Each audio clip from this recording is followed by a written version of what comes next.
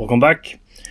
I haven't done much in the garage since last time you saw me. Been spending time with my family, and the weather in Norway has been better than it's been in probably 7 years, and probably warmer than I've ever experienced. Had to take advantage of that, and also spend time with the family, because I've been gone for 2 weeks now, just a month ago, going to America, preparing the bike and stuff. And now tomorrow I'm leaving for America again, staying for another almost 2 weeks. And I just want to say thank you to everybody who's been donating, supporting me, watching my videos, just helping out, all the help I received. Curtis Muir in particular for lending us the trailer and bringing it up there and all that. Thank you. Thanks, guys. We're gonna pull this through this year too. The have I done something wrong or designed something wrong and anxiety has been creeping up on me. And I posted on Instagram a graph of my engine, a simulation of the engine, and people are commenting that it seems too linear and it can't be right, and there has to be a huge problem with the sim. So I'm just going to go through. After that, I made a bunch of sims with varying the length and the thickness or the girth of the exhaust, taking welding inaccuracies into account, making it a little bit longer, a little bit fatter, a little bit shorter, a little bit skinnier, and also doing sims at various temperatures in the pipe itself, because that's a huge variable and we don't know the pipe wall temperatures.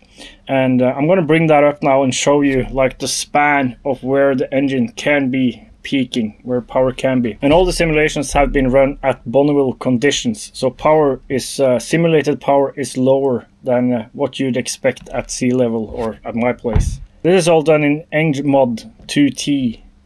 Great software, check it out. There's links in the description, and also links to videos by Fanik himself explaining, much better than what I do.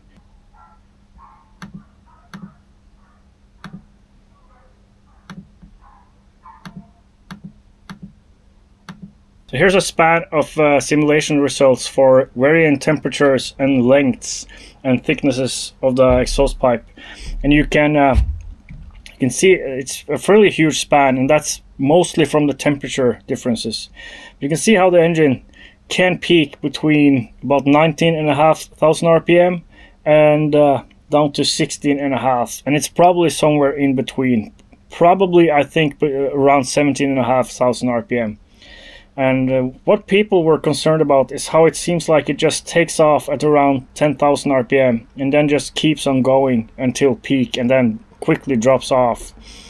And well, it does take off, but there's at 13,000 there's still under half the power you have at... Did I stop recording now? No, it's still recording. The screen turned off. I thought I set it to never turn off.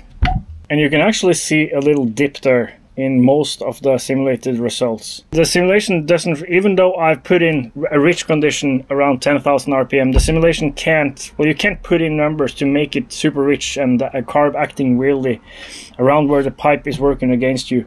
But it's not the case here, so there's probably much more of a dip before around 14,000 RPM than what you see here. But so this is the range we're working with. And now let's go through the model together and see if we can find a huge flaw somewhere. Let's start with the engine itself. Naturally aspirated crankcase compression, crankcase scavenged engine. Yep, it is. Conventional parallel piston and bore. Yep. Performance, air water cooled. Yep. Roller bearings. 1.24 case compression ratio. That's correct. 255 cc crankcase volume. That's correct from my CAD model and should be very close in real life. Transfer volume included in ratio. Yep.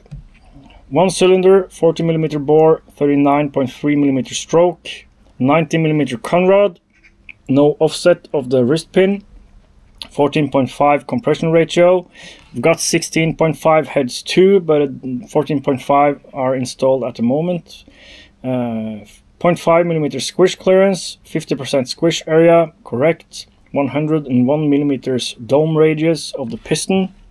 There's a 2mm difference between the edge and the middle, so that's correct. 0 in deck height, yep. Max power RPM 17,000 RPM. That's what I've been running some of the sims at. So and one in throttle opening, so wide open, so that's correct. And there's the pressure transducer positions are all at 0, what I want them to be in this case. Exhaust port. So here's the dimensions. Let's pull it up here and see. It looks right. The open duration is right, 202. It's actually 108, but then there's a big bevel, so that's a guesstimate of what it seems like it is. So that's right, correct for what I wanted. 192 open duration of the auxiliary ports seems right. The heights checks out. Effective port diameter 25.3. That seems right and is right, but there's no huge flaw there. Same with the combined area of the auxiliary ports and also for the main port. Width correct, and yeah, everything seems correct there. So no huge flaws there. Transfer ports, 2 A ports, 2 B ports, 1 C port. They all close at bottom dead center. 115, 114. Timing seems correct. The roof angles are correct. 25, 10, and 60. Lengths, nothing wrong there. Area ratio between entrance and exit seems right. And we can pull up the display them. And the windows doesn't look wrong, and the durations are right. 130 for the A ports to make them a little bit further from the floors of the auxiliary ports. 132 for the B and C ports. Correct. Areas look correct. Nothing obscene or hugely wrong there. Inlet ports. Disc valve opening at 145, closing at 88. That might be closer to 85, but and plus minus a degree or two, both in opening and closing. But that's correct. Flow width at top 40, 26 at the bottom, height 27. Nothing obscene here, and we can have a look at it. And yeah, that looks pretty much like what we see in the engine itself. Okay, so there's no huge flaw there. Exhaust, there's some controversy here, I would think, or people will see something weird here. And first of all, it looks like a normal pipe, but you might notice the header looks overly fat, and it is. So this is actually kind of an experimental thing, but really not. And also you can see how the percentage of header from piston to beginning of the divergent cone is just 23%. That's not the case. The thing is, the header is diverging a lot and also so fat that the software thinks the header ends here, and then this is part of the diffuser, but actually this is the header. And I've run so many sims now trying to make that header more normal, but this seems better. I'm not sure why. Maybe because the pipe is so short, maybe because we want to spend some energy at the beginning to make the pulses not as strong, to avoid shock waves. Something makes a really fat header, a fatter header and more steep header than what you normally see better, it seems. And I'm trusting the software in this. It's not obscene, it's a few degrees more. And so I'm just trusting the software here. This could be the huge flaw, and if it is, if in real life we just can't get good numbers, we always have the old pipe from the old engine with similar port timings, and that should also work. And that's tuned for lower RPM, and it's skinnier and more conventional. So this is the only unconventional thing, but it's not really that unconventional. So everything checks out in the exhaust. Inlet type. So that's the carb display, and the carb looks, there's normal. Now with a 28mm carb, we have a 32 if we want to use that. Combustion data, time, so I'm running the turbulent model, so everything here, it doesn't really matter. The only thing that matters is the timing, and the timing checks out to normal timing numbers, 15 degrees at peak power-ish. And AFR, you can see how I've richened it up at 10,000 RPM, but otherwise it's sitting at about peak power lambda values, AFR values. Exit. And temperatures. I've run a bunch of different temperatures for the exhaust walls, and also just fixed temperature and also a variant temperature. Just that was in the span you saw, together with pipes being scaled up and down, and also lengthened and shortened.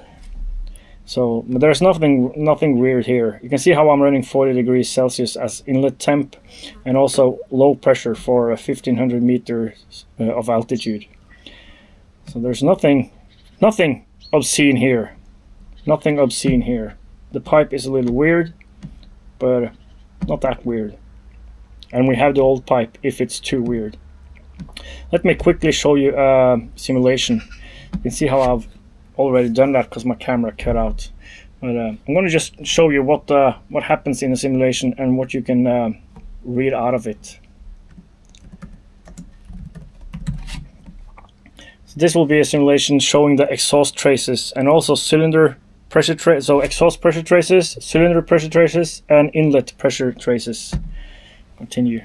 The green one is the exhaust pressure trace, and what you really want to pay attention to here is how high you get the first peak here, and where this low pressure peak is positioned. You want that pulling hard, so lowest at around bottom dead center, and then you want the second pressure peak in the exhaust. You want that close to exhaust port closing, as close as possible, and of course as high as possible.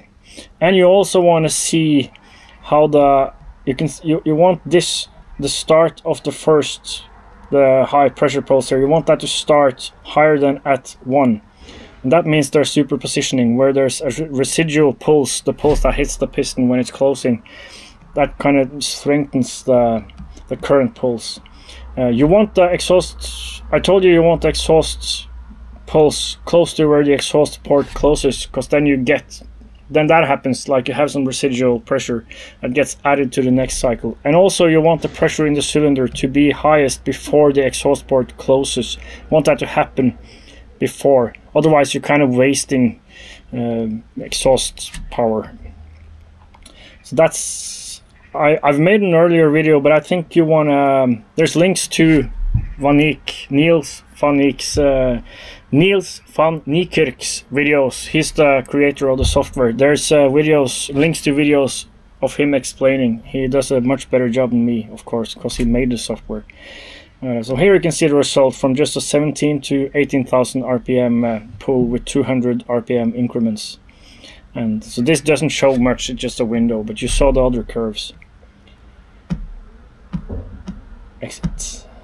Okay, so this was just mostly to calm myself down, hopefully calm some other people down that being concerned about how this won't work. And so there's no huge flaw here. The exhaust pipe might be too unconventional, but then we have the old one.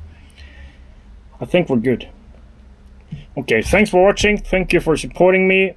Without you, this wouldn't be possible, so thank you. And we're gonna pull through this year too, and hopefully set a record. See you on the salt.